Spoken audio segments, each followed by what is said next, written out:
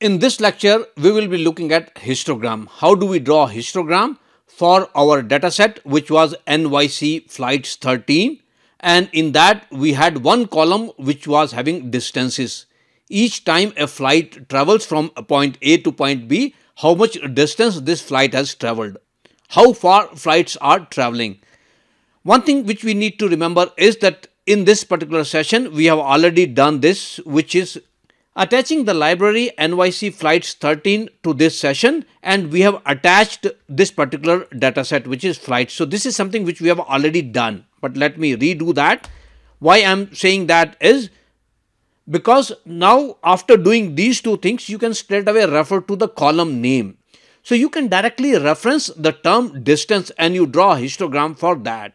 So let me clean this session because this was already done. So that's the reason this is giving all this information. Now if I draw a histogram, and the command for that is HIST, that's a simple histogram of distance.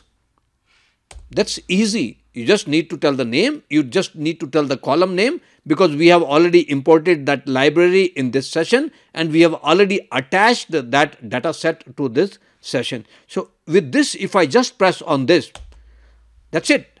I don't need to do anything and I have histogram ready here. So if I just zoom into this, this is the histogram which tells that how these flights are traveling. So I can look at this and say that most of these flights are traveling around 1000 kilometers. And here I have 50,000, maybe 60,000 flights in this particular data are traveling around, let's say, 1000 kilometers.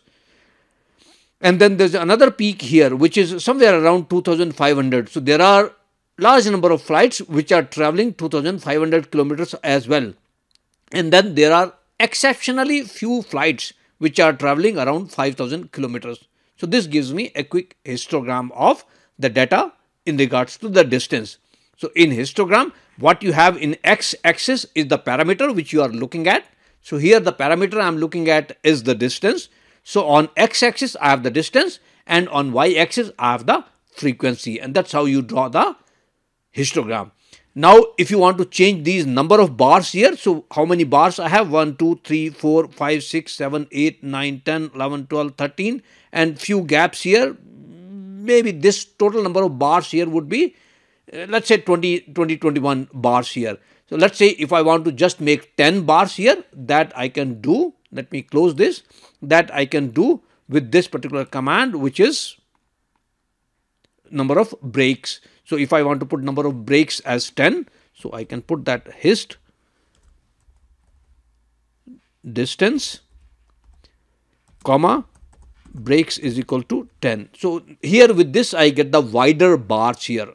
So with this, if I press enter, I will get these bars which are 10 in numbers and which are much wider. So if you want to change these number of bars from the default value, you can change that using this particular parameter, which is breaks. So this was histogram. In histogram also, just like we did earlier, if you want to look for the specific particular carrier and you want to filter that, you can do that as well. So let's say histogram. I want to draw the histogram of distance, and in distance, in the square bracket, where carrier equal to UA, so United Airways. With this, if I press enter, I get this histogram for United Airways only. And same thing if I want to do American Airways, AA. So instead of UA, I can put AA, and you will see the difference here. Difference here will be this 5000.